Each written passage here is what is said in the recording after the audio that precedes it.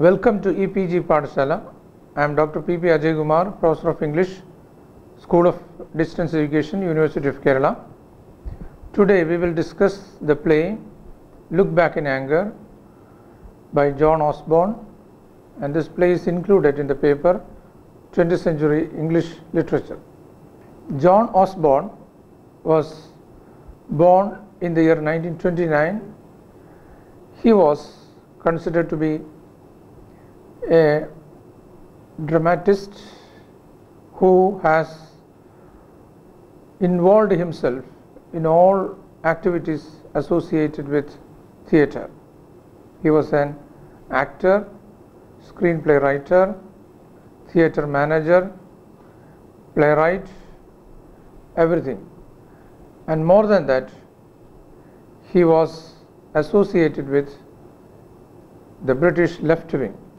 John Osborne had a working class background, and he left school early and joined a touring theatre company.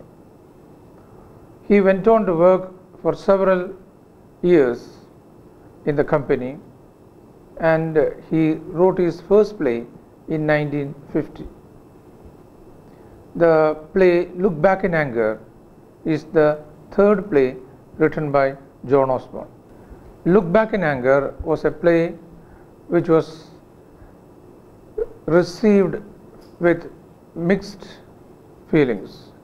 It was criticized by many. Many attacked him, saying that it is not at all promising, but the play became popular later mainly because it gave theatrical voice to the frustrations and disillusionment of the young generation of Britain during the 1950s. The 1950s was a crucial period in the history of the British people because after the Second World War, Britain lost its supremacy and the people were slowly coming to terms with the reality. Even though they were victorious in the war against Hitler, Britain had to pay dearly for it. After the war, Britain was faced with the reality of devastated towns and cities, loss of a large section of the population, especially young people, and tremendous loss of resources. So this led to the loss of world supremacy for Britain. The Cold War was another reality that the world has faced after the war. The two sides with USSR on the one side and USA on the other has divided the world into two. There was even the threat of a nuclear war, and here again Britain was losing its ground. Within the British society, new trends were emerging at that time. In the midst of new affluence, the middle classes as well as people belonging to the lower sections of the society in Britain were frustrated. There was a kind of spiritual emptiness in the society, and we find that there had been incursions into the power structure since early Victorian times, with the ruling classes resisting every inch of the way. So it was a period of social confusion and a sense of loss. Another term that is often used in association with the writer John Osborne is the term angry young man. The angry young men refers to a new generation of writers who attacked the social, political institutions through their writings. These young writers who gave voice to the new generation of people became angry young men. Actually, they were sharing the mood of the generation, and so naturally they were very well accepted by the youth. The term angry young men was actually a journalistic coinage which became popular. John Osborne and his plays were considered to be part of this kind of an angry response to the society. We find that his plays criticizes the political and social institution. The angry young men of Britain were actually a group of young writers who emerged in the post-war period, especially in the 1950s. The group included Harold Pinter, John Brain, Alan Sillitoe, Kingsley Amis, Philip Larkin, and John Wayne. William Cowper, the early model angry young man, though Cambridge educated, was a provincial writer. Their political views were seen as radical, sometimes even anarchic, and they described social alienation of different kinds. It is true that Look Back in Anger was a strongly autobiographical play. It was based on Osborne's unhappy marriage to Pamela Lane and their life in cramped accommodation in Derby. While Osborne aspired towards a career in theatre, his wife Lane was of a more practical and materialistic person. She did not take Osborne's ambition seriously while cheating him with a local dentist. It also contains much of Osborne's earlier life. What is best remembered is Jimmy's tirades against the mediocrity of middle-class English life, personified by his hated mother, Nellie Beatrice. The setting of the play is a one-room flat in a working-class provincial British town. The furniture in that room is very simple and rather old. A double bed, a dressing table, and a book.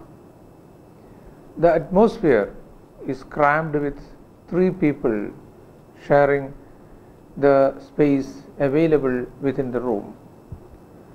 So the play deals with the life of very ordinary people. Being a realistic play, Look Back in Anger has a plain prose. Osborne and his followers came to be known as the kitchen sink dramatists.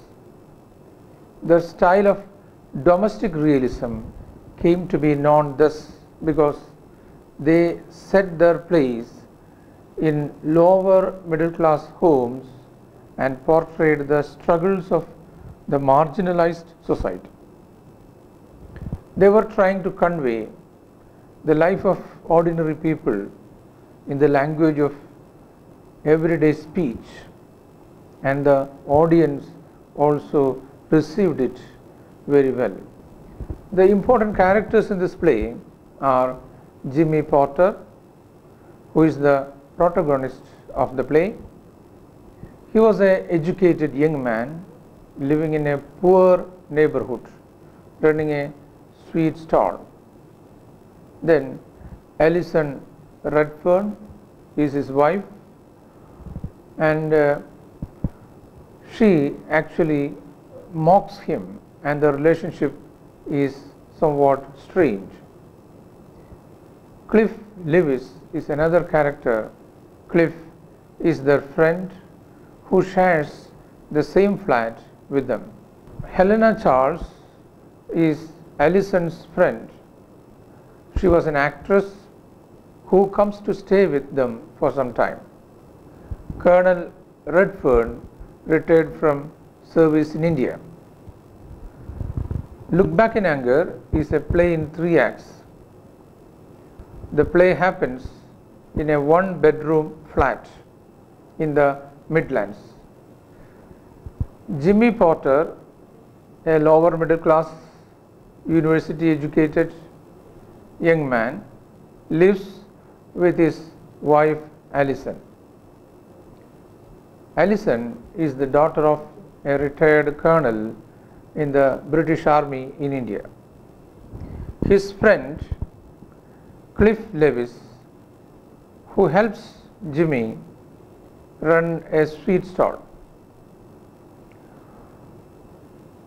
Jimmy, intellectually restless and thwarted, reads the papers, argues and taunts his friends over their acceptance of the world around them. The situation became worsened with the arrival of Helena, an actress and a friend of Alison. Alison confesses to Helena that she is pregnant. Helena calls Alison's father to take her away from the flat. He arrives while Jimmy is visiting the mother of a friend and takes Alison away. As soon as she has gone, Helena moves in with Jimmy. Alison lost Jimmy's baby. Helena becomes very remorse and she finds it difficult to live with Jimmy and she leaves. Finally, Alison returns and joins Jimmy and his angry life. So the play presents the theme of anger. The title also refers to the anger. Look back in anger. So the expression angry young man came to be used and it became very popular among critics and journalists after the success of the play Look Back in Anger. The play evoked a sympathetic response in the British public, especially the youth of the time whose anger at the status quo were rightly reflected in Jimmy Potter's speeches. Jimmy in this play was trying to show his anger towards the society because he finds that all ideals which gave a lot of promise have failed. He refers to the lost idealism, the lost cause. Jimmy Potter spoke for a large segment of the British population in 1956 when he ranted about his alienation from a society in which he was denied any meaningful role. So we can say that Jimmy Potter is a representative of the youth of that time who were disillusioned, who have lost hope in all kinds of promises and ideologies. It was true that in Britain at that time all kinds of privileges were reserved for children belonging to the upper strata of the society. Those who were born in families belonging to the lower sections of the society, they were denied their rights. In the play, the alienation experienced by Jimmy was caused by various factors, and one was his background as a lower middle class young man. His alienation from Alison comes precisely because he cannot break through her cool, her unwillingness to feel deeply even while making love with her husband. Another important theme that is connected with this play is the loss of idealism. Look Back in Anger is about the loss of ideals that make life meaningful. Jimmy Porter is representative of people whose frustration and anger results from these loss of ideals. His own father, who was close to him in his tender age, was a leftist who went to fight for a cause in Spain. He returned wounded and discarded by all, even Jimmy. So we find in the play a clear representation of the generation and the kind of blankness that result out of the failure of ideologies. It is also true that Britain lost its supremacy after the Second World War. War has destroyed even self-respect for the British citizen. They lost patriotism and they found that the nation had nothing to offer for them. In the political front, immediately after the war, Britain went in for a change. They elected a Labour government. But the promises raised by the new government were soon laid to rest when they were thrown out in the next election. Even though the government tried to introduce several welfare measures, the sufferings of the working class continued. So, the young generation, including Jimmy Porter, were disillusioned and they get angry with the whole establishment. The play also deals with the married life of Jimmy and Allison. In fact, that is one of the central themes in the play. Jimmy has been married to Allison for 4 years when the play opens, but they have not been able to find a comfortable living despite Jimmy's education. It is an important fact that there was some kind of class difference between them. While Jimmy belongs to a lower middle class family, Allison comes from an upper class family. Allison loved Jimmy for a variety of reasons and got married to him against the wishes of her parents. Now, she has settled down into a routine of a boring life in a bedsit in the Midlands. She was very unhappy about that. She does the household jobs and is constantly subject to the ranting of the husband.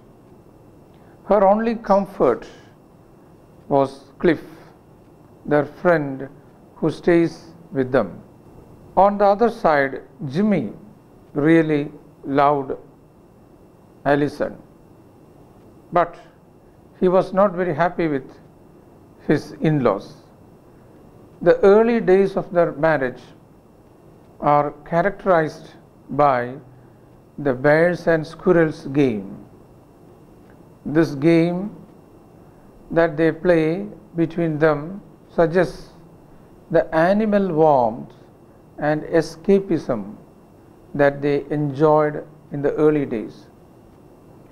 Jimmy does not show any love for Allison now. He even speaks brutally to her, saying that he would like to see her suffer and grovel in front of him one day.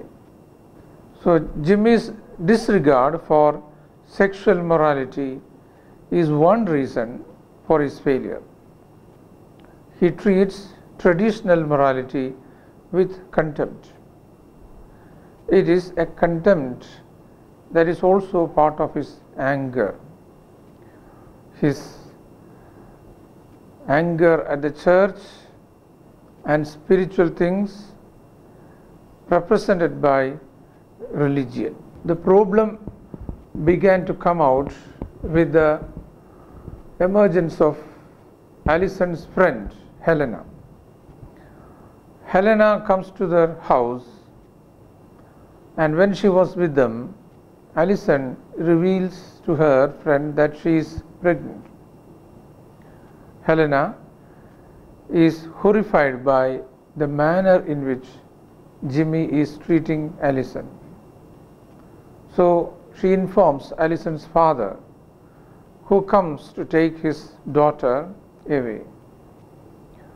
So the turning point comes when Alison leaves and unexpectedly Helena becomes Jimmy's mistress. We realize that the marriage is ended. However, this state of affairs lasts for only a few months. Alison returns after the loss of her child. Her speech to Helena reveals how she misses Jimmy in spite of everything. At the time, Helena feels guilty about stealing Alison's bet. Now, the two women who lives with Jimmy realize that Jimmy is not an easy person to please. Alison makes a comment about that. She says, what he wants in a woman is a combination of the mother and the courtesan, a Cleopatra and a Boswell, and in the end they are reunited. Now we can discuss the style of the play. We can understand very easily that the play is a realistic play. Realism, which was prominent in the 18th and 19th centuries, is a mode of expression which tries to present social realities as faithfully as it can. In drama, realism refers to the kind of drama that became popular with Henrik Ibsen, George Bernard Shaw, and Anton Chekhov. They wrote about contemporary problems and depicted ordinary people's lives. The setting in a realist drama is believed to be true to the contemporary reality, and the themes were the prime concerns of ordinary people who lived at that time. There may not be any black and white villains and heroes. The classical division of a play into tragedy and comedy did not apply to such plays. There may be happy endings or unhappy endings, and the kind of language used is most often ordinary colloquial language. Naturalism is an extreme form of realism which represented the ugly and unpleasant aspects of human existence. It also offered a critical view of the society. Naturalism is considered to be more scientific than realism. But at the same time, it is a fact that naturalism proved to be less acceptable because it was more mechanical than realism. It saw man as a victim of his environment. Osborne's play contains elements of realism and naturalism. It is a play that is formally realistic. The characters are identifiable as ordinary working class youth of the 1950s.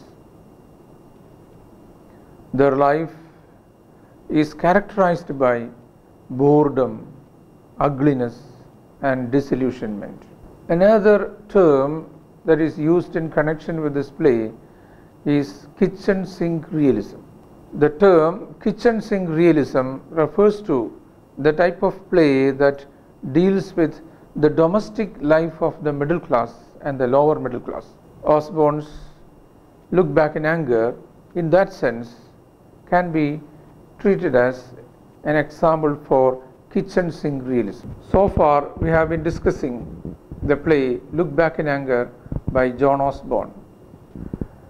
We have discussed the theme, characters, and the important terms associated with the play. I hope you have understood the basic details about the play. You will be able to get more details from the material that is uploaded in the site, and try to go through the section for further reading to identify the texts that give a better understanding of the play. Thank you.